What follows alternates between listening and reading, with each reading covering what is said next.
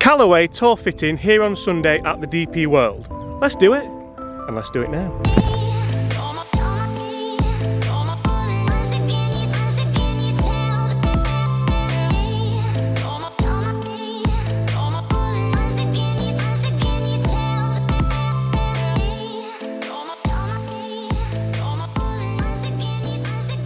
Hi everyone, James Robinson here. If you're new to the channel and this is your very first time watching my content, first of all, welcome to the channel. Second of all, please make sure you do consider hitting that subscribe button below. That way you won't miss any of the great golf related content that I bring to you guys every single day. In today's video, we are here on the range at the DP World Tour Championship on Sunday, and I'm having a Callaway Tour Fit with this man. Jace, how are we doing? How's it going? Good to see you, mate. Good to you, mate. So, last time we did this, we were in Abu Dhabi. Yes, we were, indeed. We fitted the driver, which it was a good fitting, wasn't it? It went okay. Yeah. So you did it with Alex last time? We did it with Alex, we did it with the big man there. Basically what we're going to do today is we're going to do irons for you today. So we got Callaway's new Apex CF19s and we got the Apex Pros, and we're going to give you the MBs as well. So I'm going to go through all three heads, see how they perform to you today, and see if we can get you that full experience today. Cheers, mate. Thank you. All right. So guys, as always, I want you to be a part of my videos, and by that I mean I want you to hit those comments below. In today's video, I want you to comment below which irons would you be choosing, the MB, the Apex, or the Apex Pro. How good do those MBs look, by the way?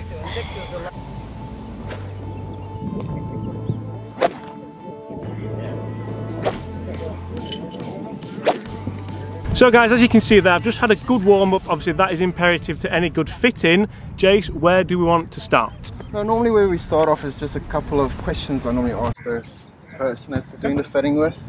So I normally ask you, what clubs do you have, what shafts do you have. Yeah. So today with James, we're going to basically work on heads first. Yep. Heads is probably the most important thing for me, as performance leads to accuracy and dispersion, tightness and all of that. From there I'm going to try and work on shafts to see if we can get James ideal launch for him on his preference, of course. Because James plays in the UK, he plays links courses, he plays Parklands. We're going to try and see what actual shaft he works best with as well. From there we can probably just let him hit a couple on this beautiful range next to these couple of players we have here down here. We've got Matt right next to us. Yeah. It's a great experience for James, see if he can handle the pressure. We'll see if that happens or not. He's getting a little bit shaky already.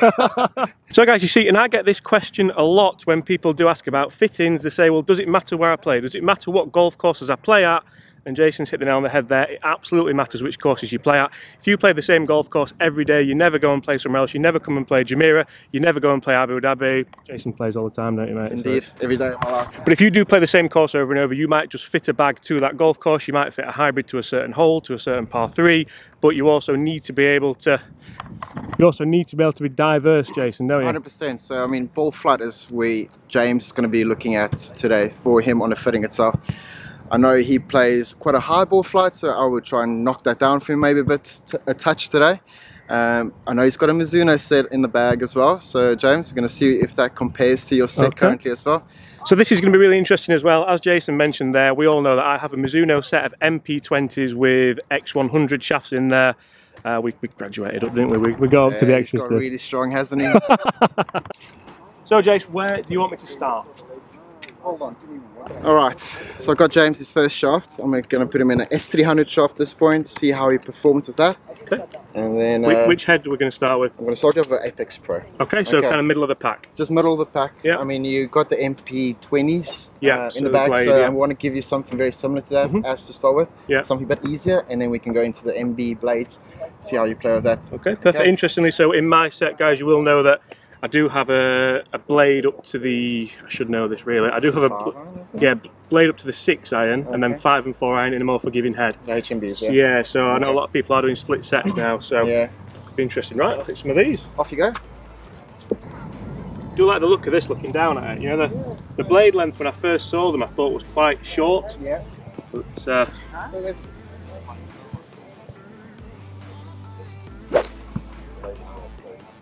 just a full bag of them then, Jason, I think, to be fair. Okay, strong ball, but everything on that already, yeah? It's got a long way as well.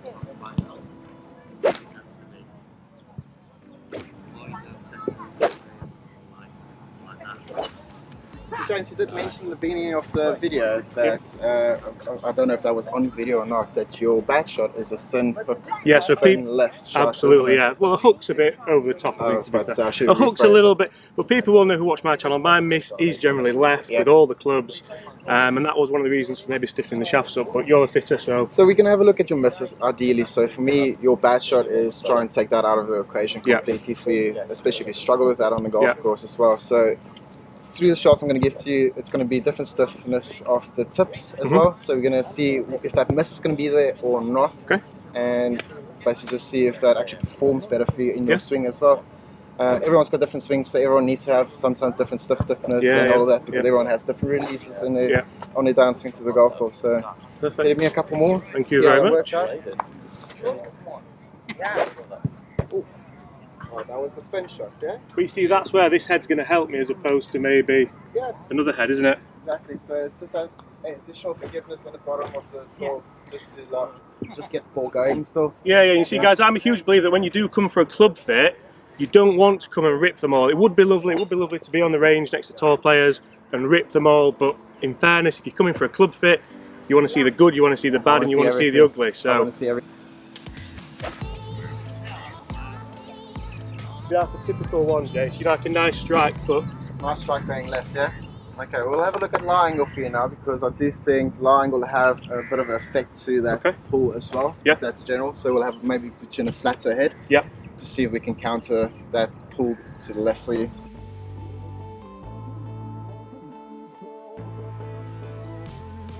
Alright James, so we got you in a 2-degree flat head at this point, because you're pulling it to the left. We're going to try and see if we can change the lie angle to act as a straighter shot shape for you. Now ideally for me as a fitter, I wouldn't actually just put you straight into a 2-degree flat head. I would put you on the lie board to see if the lie angle on the head is perfectly on down the center. But we've had pros in the past where I've done fittings for them, and pros are very particular about how their shot shape is. Sometimes the pros will hit it left, still with a square face at impact. Bending it flat for them will make it a bit more leaky right for them, which is an ideal shot shape for them on the course they're playing at and all that. So James, there you go. So guys, generally what happens there is, because the lie angle is now getting flatter, the loft is pointing more to the right as opposed to the left at impact, which is causing my horrific pull. Is that right? Yes indeed. It was good, wasn't it? Brilliant, wasn't it? It felt like a bad swing as well. Yeah, it sounded as well like he didn't catch it really on the centre of the face. It sounded very low on the face as well still. Yeah. So it's keeping its line at least. Oh, lovely. It was on line. Really important for me to see as well. If you hit it thin, I don't want to see it going right. Full on right. I still want to see it going down the target line. So if you play a links course and you hit it thin and you want to keep it low like that, it's not going to work out, isn't it? That was a stinger, that one,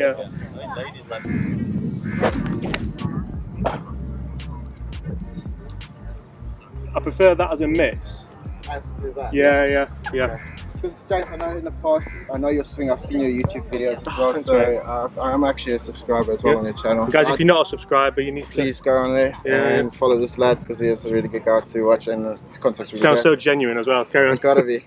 But I know your swing and everything, you play a draw shot shape, so that is your general shot shape as well. But I don't want to take that out of context as well, because you're going to play that. That is your natural shape. It's want to be there, so you're going to always try and play that. So we don't want to see it go out way off to the right, so then you're going to be fighting it with your swing as well. So then you're going to try and work with your path to come in more inside to work it more as well. So try and just swing it as natural as And that is a great point as well, guys. So if you are coming for a club fit, don't come for a club fit and on that day decide, actually, I'm going to try and play a fade today, when 99% of the time you are going to try and play a draw. You need to come and you need to try and do exactly what you would do 100%, normally in the golf course. 100%. So I would want you to play as natural as you can. Don't try and force something out of the bag or anything. When you hit a drive as well, just come as...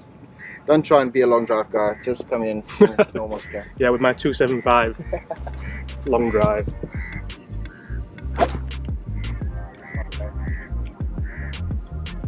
How's the shot feel for you, James? Like, how's it work for you in the Feels swing? okay. It feels okay. Yeah. So I've got you in a stiff currently. Your swing speed, if you can have a look here on track, man.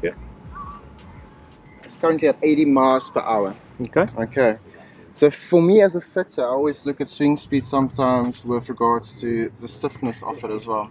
Now, I know Mizuno, they use a swing DNA Yeah. to determine what shaft flex it needs to be, because they don't have a specific guide to say this is your X is for your swing or anything like that. Yeah. The swing DNA does it all for you. Yeah. Okay. For me personally, at this point, I would say X is maybe on a touch high side. Okay. But again, I'm not going to say... I'm going to go now, guys, so we'll see you later. But I mean, 80 miles per hour for me, I would say I'm just going to keep you in stiff shafts at this moment. I mean, your ball flights are nice and strong as well, so it's not looking as ballooning up or anything like that. It's nice and strong, especially if you play links course. If you can see, and this is a really good point for me, guys, as well. So when you do go for a fitting, obviously this is a Callaway fitting, but if you went for a different brand fitting, you will find that different shafts will suit different heads. So you can't just go for a fitting with Ping, Titleist, TaylorMade, Callaway, Callaway. You can't just go for a fitting and expect that shaft to be your shaft. It has to work with the head, it has to work with the club that you are trying.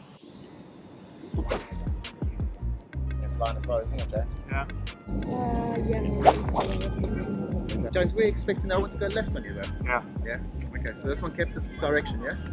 Yeah, it did, to be fair, yeah. Obviously it wasn't a great strike or... Exactly, yeah. So, with regards to my fittings, what I normally do is, I always revert back to what you have in the bag. Because essentially, what is a fitting? It's an improvement of what you got. Yep. Okay, so for me, you said your bad shot is left with your current set, especially when you hit them thin. We've just had a shot here now, it's just gone dead straight. So, so the next thing we're going to try and have a look at is we got the MBs here in exactly the same shaft here as well. And see how the MBs work for you, because this is not an exact version of that. Yeah. And see how this works out for you. Okay. Must admit, I do like that head though. I think I love blades. I've always loved blades. People on the channel will know that I like hitting blades, but I think looking down at the Apex Pro, you still get that refined look. Exactly, yeah. So with the top line and everything, it looks still like a blade, doesn't it? Yeah. Whereas this looks, to be honest, this looks even smaller than what I'm using now. Yeah. So I mean, if we talk about tour players on tour as well, there's not a lot of them using blades. There's only a handful of them using the blades as well. Why? Because, I mean, tour players, they're good in the sense as well, but they practice every day. Yeah. And most of them will actually sometimes go into Apex Pro, just because, I mean, you don't have to make this game even harder for yourself. Yeah. Yeah. Okay. Just an ego trip for some people, isn't it? Isn't it? Yeah. Those people who go and get blades up to 6 iron. Ego.